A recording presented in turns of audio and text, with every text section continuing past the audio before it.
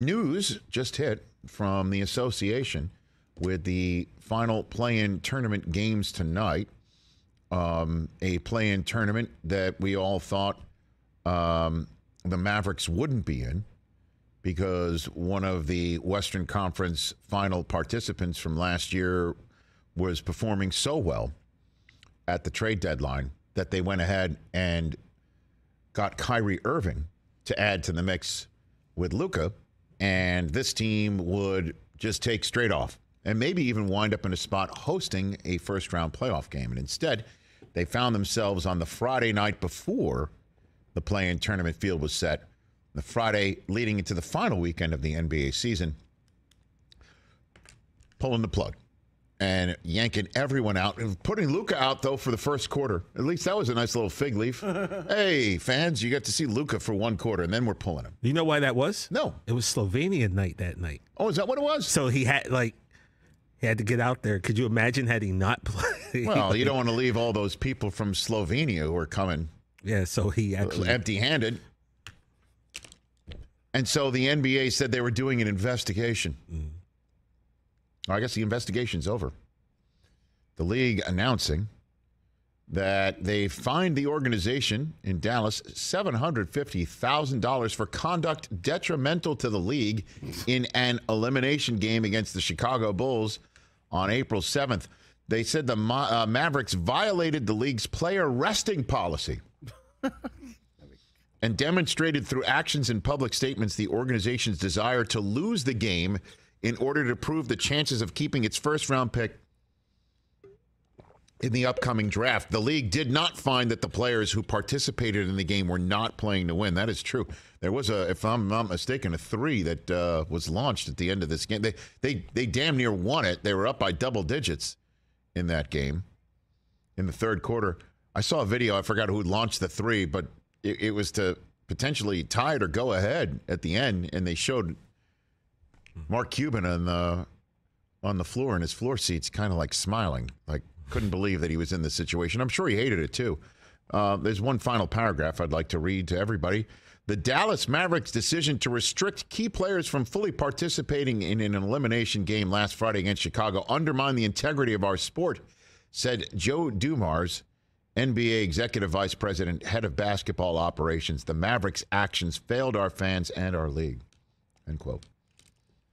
Of all the things the NBA has done this year to fail the fans in the league, this is at the bottom. I would start with the officiating. It's been awful this year.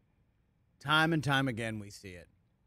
And the fact that that's not being addressed whatsoever just tells you everything you need to know. Well, as you know, I have been riding this horse of player resting, load management, injury management, taking players who are a year away from being injured, having come back, and managing everything to the point where,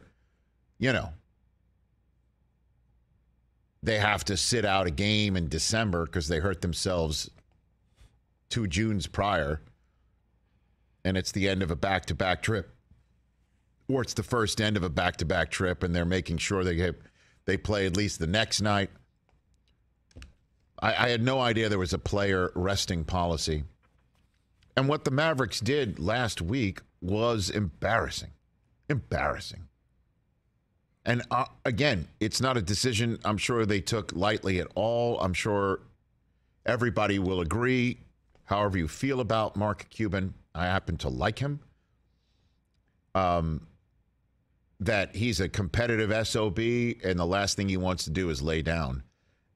But the idea that they didn't want to try and make the 9-10 game, they didn't want to go on the road to face the Pelicans and win that game, and they could be the ones taking on the Timberwolves tonight with Kyrie and Luka and the rest of that team. You don't think that they could win those games and get in that manner, win those games and go to Denver? Do you think Denver would want to see that Mavericks team strolling in as the 8th seed on Sunday as the final game of the first weekend of the NBA playoffs first round? You could sit there and say that they played terrible the last 2-3 weeks, and sure, you'd rather take them than a Thunder team that doesn't know what they don't know, or a Timberwolves team that can put it all together and really make your life miserable.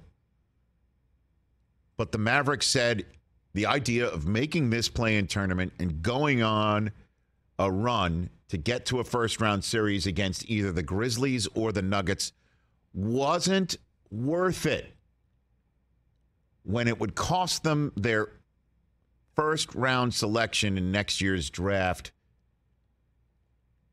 because it would be out of the top 10, and if they just laid down, they'd be in the top 10. And interestingly enough, if one of the teams that's below them actually wins the lottery for Victor Wembanyama or winds up in the 2 or the 3 spot, then the Mavericks, with all of this, would wind up out of the top 10. They would lose their first-round pick to the Knicks anyway.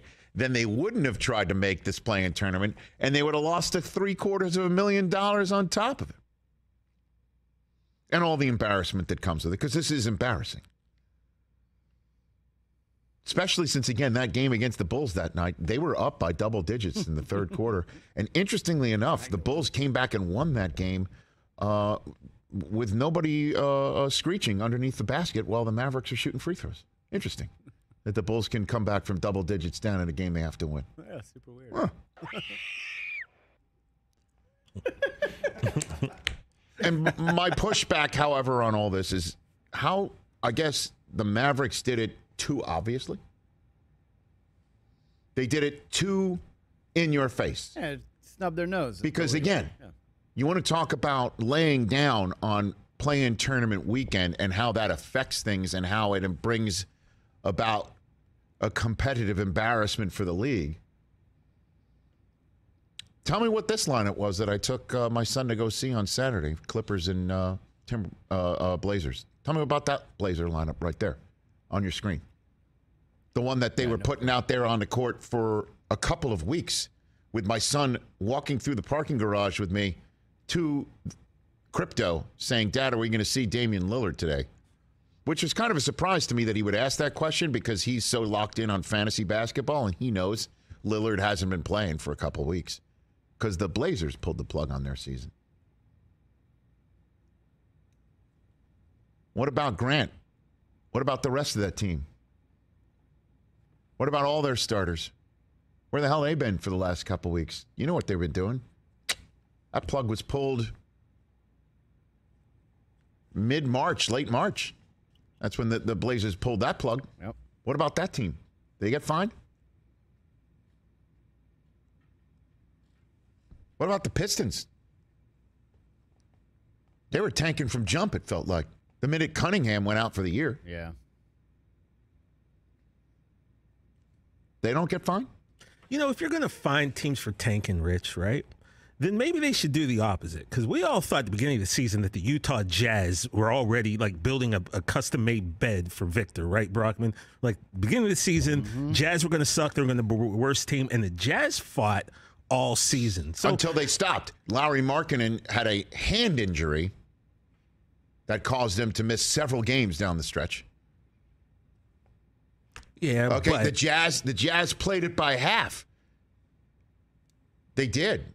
They did. And I thought, personally, the Thunder were they sat SGA a few times in the final couple weeks of the season. I thought they were going to try and pull what the Mavericks did, what the Blazers did, and what the Jazz eventually did. Jazz came close. Jazz gave it a nice run. Yeah, I mean, they won 37 games when I think Jazz gave it a nice run, and I thought that they were going to actually make the playoffs. I thought they'd be in a play-in game for sure. It looked that way for a while. Until they pulled the plug, which they did. They sent Conley to Minnesota. They sent Beasley to Los Angeles, and Lauri Markkanen had a back, and then he had hands. He had Jazz hands. Of course, I'm not in their training room. I'm not in their training room or in their boardrooms. That's the whole point, is just, kind of look to me that a lot of teams did what the Mavericks eventually decided to do. Just a different ball of wax, though. It's the Friday before the last game of the season. You made a big splash of a trade. You got one of the best players on planet Earth, two of them, together. you're also essentially saying, you know what? We have to protect the team. We have to protect the first round draft choice. Jason Kidd said before the game, you know, this has come down from management. He was asked, do you agree with it? He's like, well, my bosses say it's what needs to be done. So, yeah, I agree with it. Luka says, I don't like it. It's just way out there in front of everybody's view. But what else is out there in front of everybody's view is, again, I saw on a screen above an NBA court in Los Angeles on Saturday when everyone's like, here are your starting five for the Portland Trailblazers. And it's just like, really? Yeah. Because that looks to me like I just strolled into a G League, with all due respect to those five professionals. And Sharp was terrific towards the end of the season, and he's a keeper. Kevin Knox II can light it up. He had a double-double that day. I mean, I understand, but that's not the Portland Trailblazer team that they're hoping to build a championship with. So that's not finable? That's not finable. Catch the Rich Eisen Show every single day on the Roku channel, 12 to 3 Eastern, for free.